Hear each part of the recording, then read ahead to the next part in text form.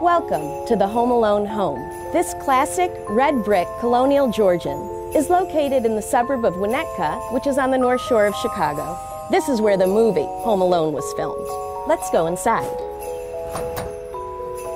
It's okay, they're expecting us.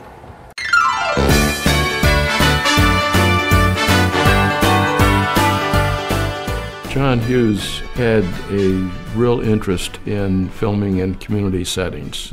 He, I understand, grew up in the North Shore and really wanted his sets and backgrounds to have a real world, a true neighborhood and a true home type ambience. This magnificent staircase greets you as you enter the home, but it's really not suitable for sledding or tobogganing.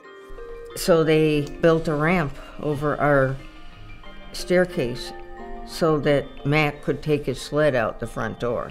The cast members enjoyed the script. It was a fun script, and I think for the most part, they approached it with good spirits, and so it was all a pretty positive atmosphere here during the filming. We, for example, learned that if snow doesn't melt off your shoulders or your head, it's potato flakes that they're blowing in the air.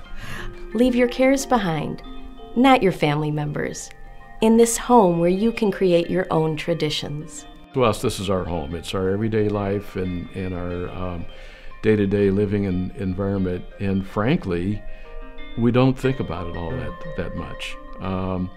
And yet, there are times when we are reminded that the house is somewhat of an icon. We got a call from Mayor Daley's office asking us if they could send the Japanese ambassador up to see it.